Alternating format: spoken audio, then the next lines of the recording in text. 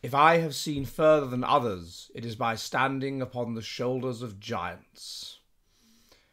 Truth is ever to be found in simplicity, and not in the multiplicity and confusion of things. To every action there is always opposed an equal reaction. To myself I am only a child playing on the beach, while vast oceans of truth lie undiscovered before me. I keep the subject of my inquiry constantly before me, and wait till the first dawning opens, gradually, by little and little, into a full and clear light.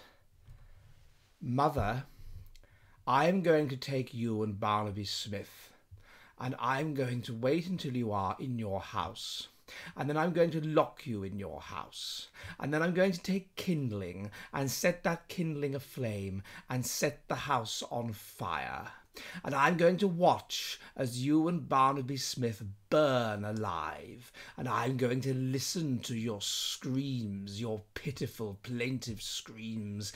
And I'm going to take great pleasure as I listen to you suffer and finally meet your makers. Hello, hello, hello, and welcome to this edition of the Jolly Heretic. Today I would like to talk about a certain very specific kind of person, and that is the genius. The nature of the genius. What kind of people are geniuses? What makes a person a genius? Now, that was Sir Isaac Newton. Sir Isaac Newton, as many of you may know, is in many ways an archetypal genius. The number of discoveries he made are quite incredible, but he was also not a very nice person at all. He had a lot of people put to death when he was in charge of the Royal Mint for counterfeiting coins, and he once threatened to lock his mother and stepfather in their house and burn them to death. So these are the kind of people we're dealing with, geniuses. So what I want to look at today is, what is the genius? What kind of people become genius? And in evolutionary terms, what is the point of the genius?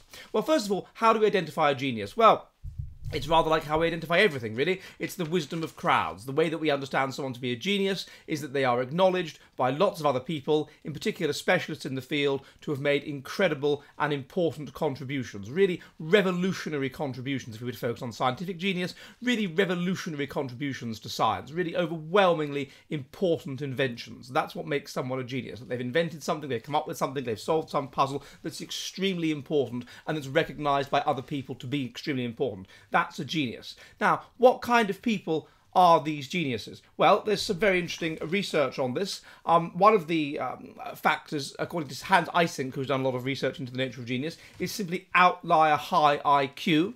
Well, the normal range of IQ is between 70 and 130, and so normally you would predict an outlier high IQ, a person beyond the normal range, to have an IQ of above 130 and even above 145. This is important. This puts them in a tiny percentage of the population. This is important because it means they're extremely intelligent, and this allows them to come up with this gives them the ability to solve problems. This is what the essence of intelligence is, solving cognitive problems, and this gives them the ability to solve cognitive problems, or in the case of the artistic genius or the military genius, other kinds of geniuses, to be very, very good at solving a problem in a narrower way, and therefore doing something highly original. The second is the nature of the personality of the genius. Two key factors here. The first is that they tend to be, whereas, let's say, scientists, for example, and indeed academics in general, and indeed successful people in general, tend to be high in what we call conscientiousness. This is a personality factor which refers to impulse control, rule following, and therefore being diligent and organised and hard-working, conscientiousness. These people predicts being a scientist, it predicts being involved in any profession at all. You're high in this. These people are moderately low in this. Now, this is, in terms of being successful in life, this is compensated for by their very, very high intelligence, of course, but they are moderately low in conscientiousness, moderately low in impulse control. Now, what this means is they are not rule-following, they are not bound by rules, and this makes them creative. It allows them to think outside the box. It allows them to see things in a kind of unusual, sort of artistic way. And indeed, often if you compare scientists and artists, archetypes are lower in conscientiousness than science types. It was found by his son that Charles Darwin's desk, his office, was just chaos. It was like a bomb had hit it. This would be consistent with him being low in conscientiousness. the behaviour of Isaac Newton there could possibly indicate low conscientiousness. And the second thing, and this is clearly obvious with Isaac Newton, is low agreeableness. They're not very nice people. Agreeableness is a personality trait which is defined by altruism, that is that you want to help other people, you're a kind person, and empathy, that is that you feel the feelings of other people, you empathise with them. Now, if these genius types are low in empathy, they either don't care about the feelings of other people, or they're a bit autistic, really, and they couldn't identify those feelings even if they did care.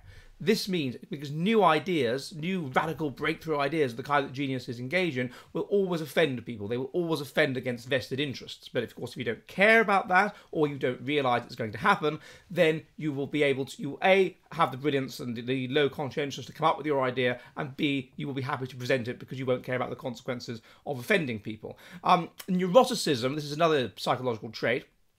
It refers to mental instability. This seems to vary according to the kind of genius that we're talking about. So we'll look at this in a bit later. But in general, scientific geniuses do not seem to be particularly high in neuroticism. Neuroticism is associated with being an artistic genius, i.e. you feel negative feelings strongly. This is what neuroticism is. So things like depression and anxiety and whatever.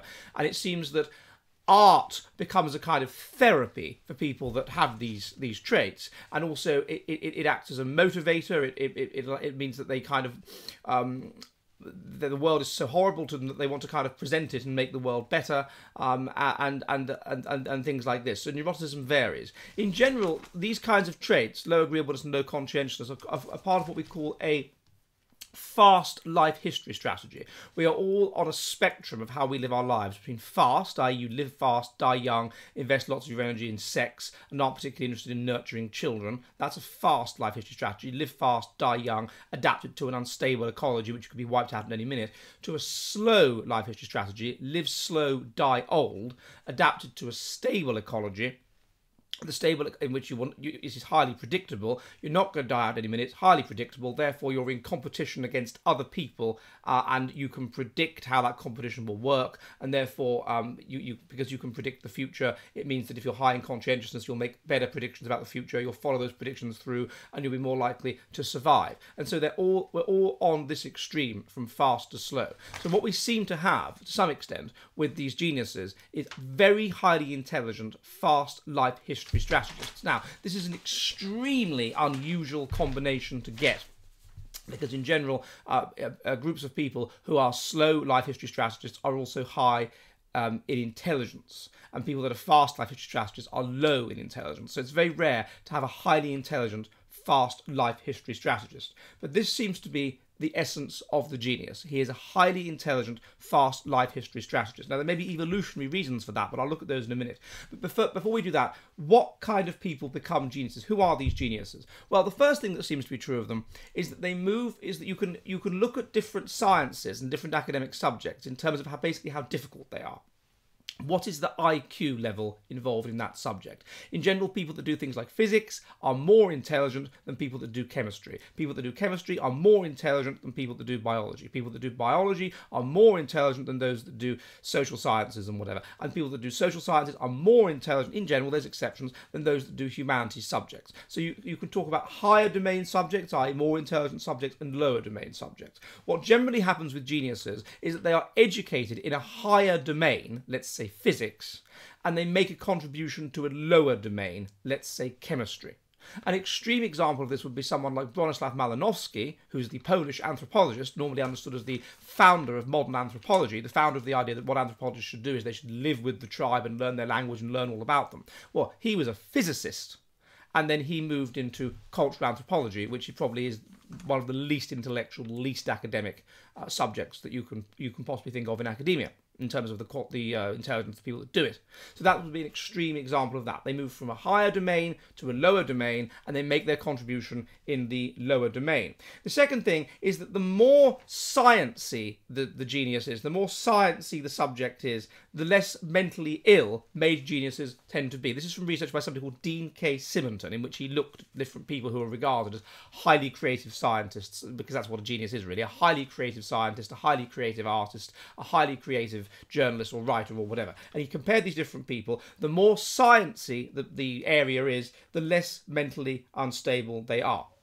So the physics genius is going to be the most mentally stable, and as you move down to the geniuses in the worlds of the lower sciences, in the worlds of the social sciences, in the worlds of the humanities, and so on, then they become more mentally unstable. Equally, highly creative and successful writers of non-fiction tend to be more mentally stable than highly successful and creative writers of fiction. The next thing you can look at, and this fits somewhat with agreeableness and conscientiousness, is being psychopathic, psychopathology. To a certain extent, psychopathology is a combination of it's a simplification, but it's a combination of low agreeableness and low conscientiousness. Now, what you find is that within science, those that are understood to be psychopathic, to have severe psychopathic traits, that makes up 18% of people who are highly creative and successful scientists, as against 38% of people who are highly successful and highly creative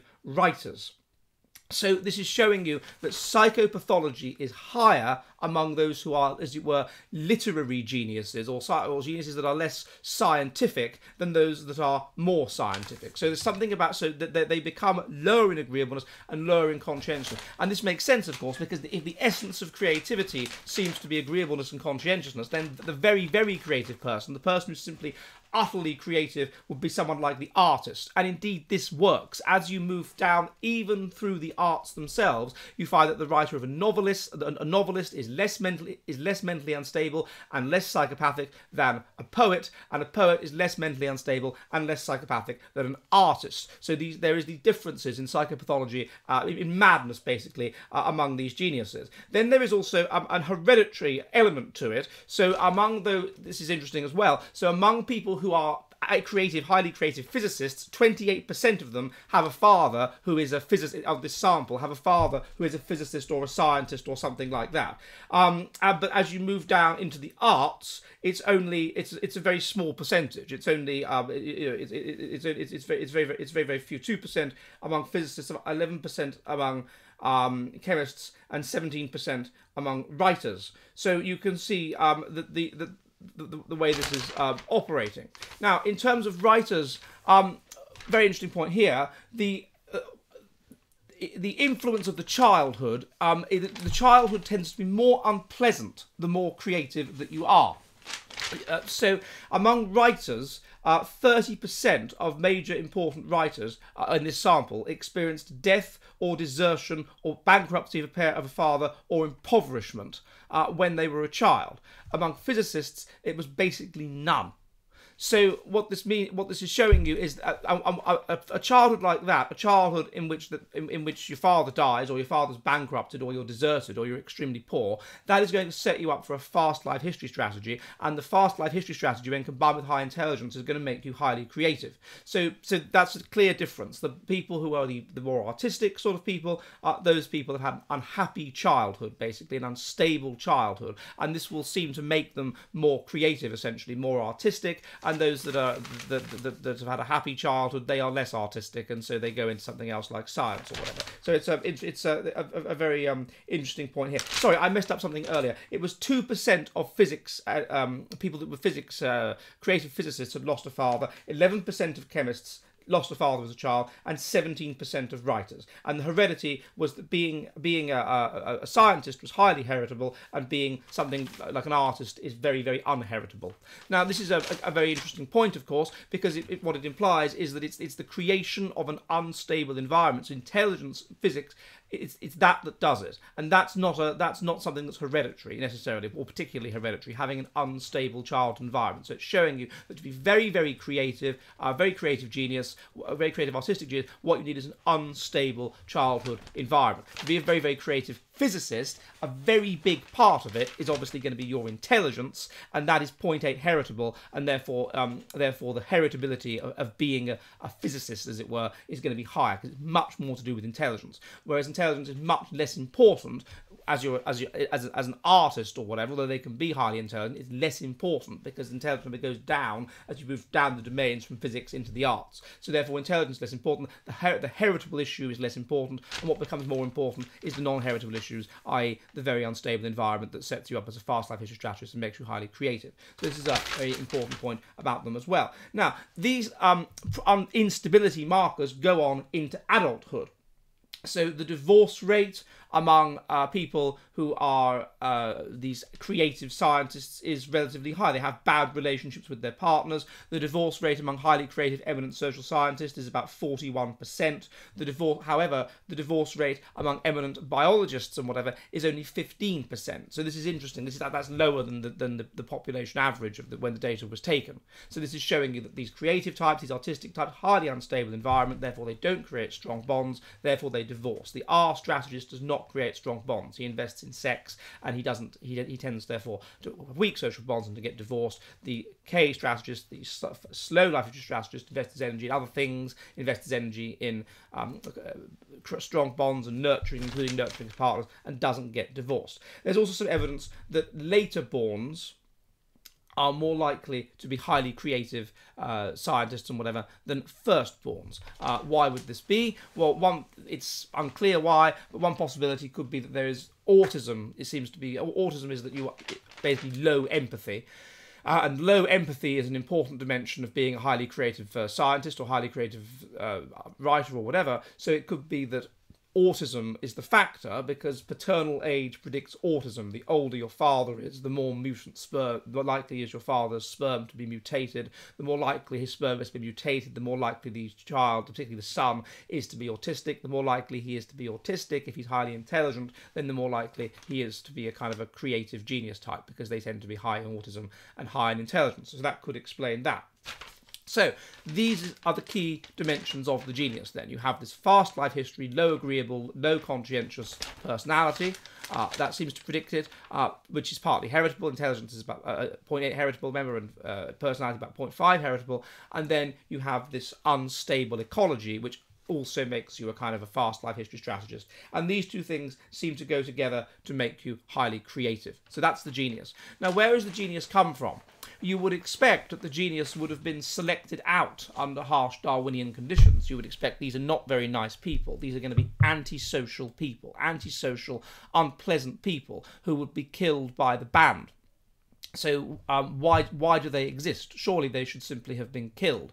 Not only that, but the flip side of these people existing, these highly intelligent antisocial people, is going to be people who are of low intelligence but are highly antisocial. And these people are going to be criminals. That's what low IQ people who have those personality traits, psychopathic personalities, are. They're criminals. So there's a degree to which the genius is a kind of high IQ criminal. So how could the genius possibly have stayed in the population?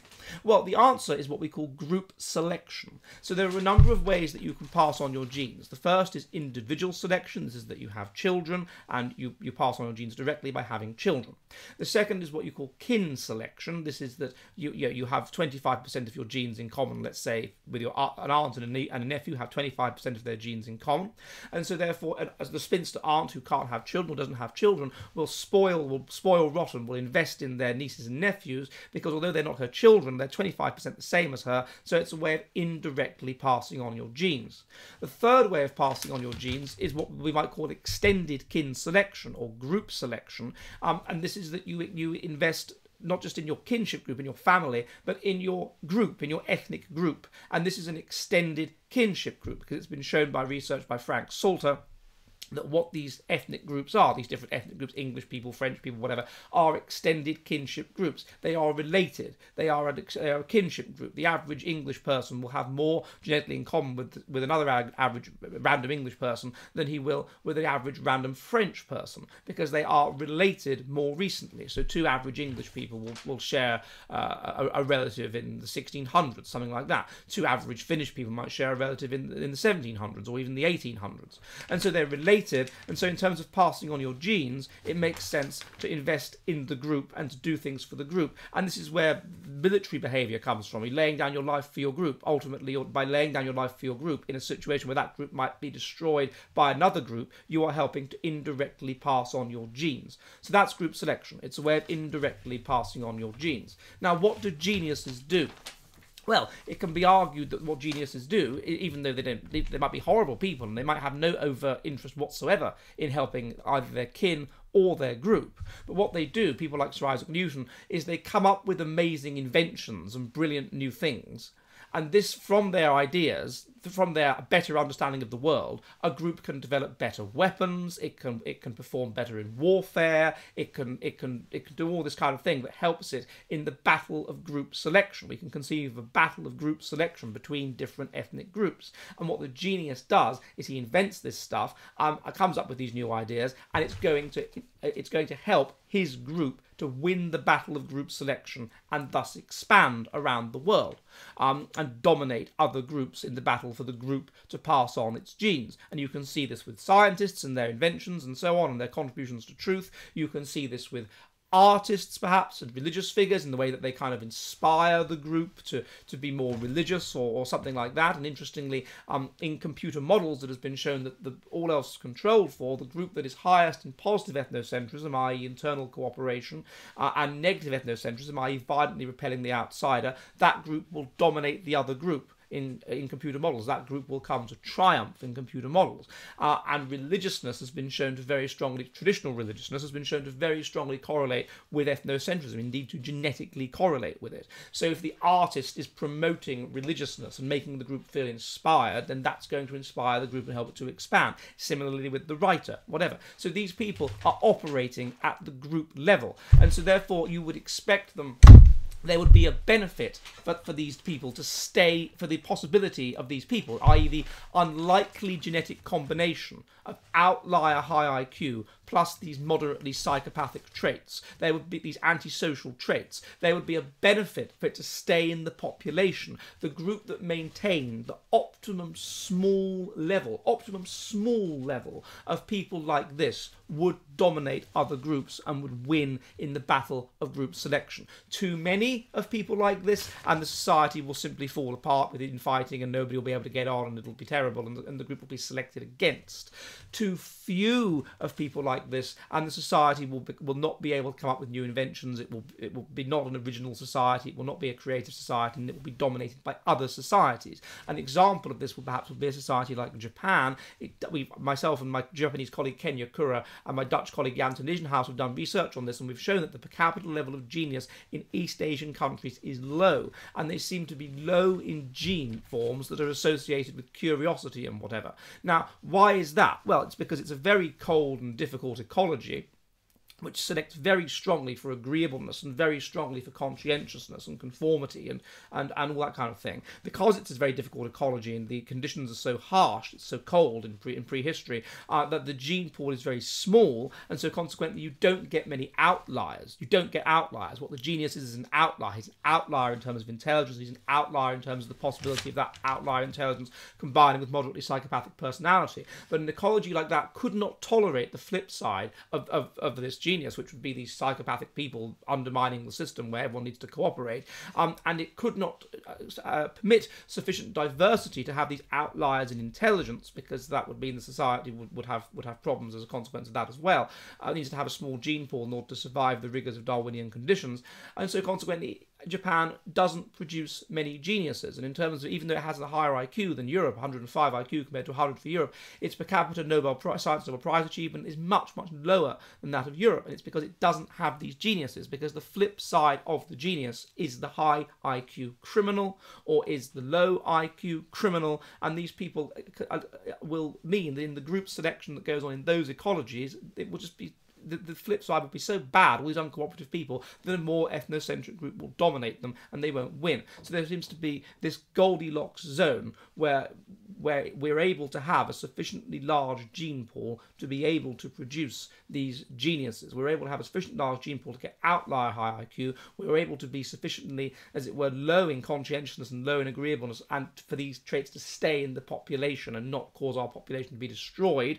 And this allows us to operate this genius strategy And so this is how geniuses stay in the population. And interestingly, a lot of geniuses, Isaac Newton is an example of this, tend to be asexual, which only goes to show that they operate at the group level. They don't tend to have children. They don't tend to get married. They tend to be quite sort of cold people that aren't interested in relationships, whether with people of the same sex or people of another sex. They are asexual. So that again shows you that they're passing on their genes at the group level. So that's geniuses.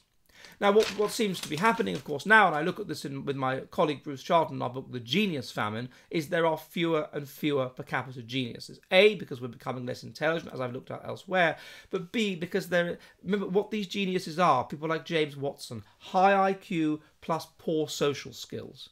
And we used to have a situation where we would tolerate these people and we'd just say to them, okay, here's your place working at Oxford University or Cambridge University, go away and do your genius work and let's hope you come up with something.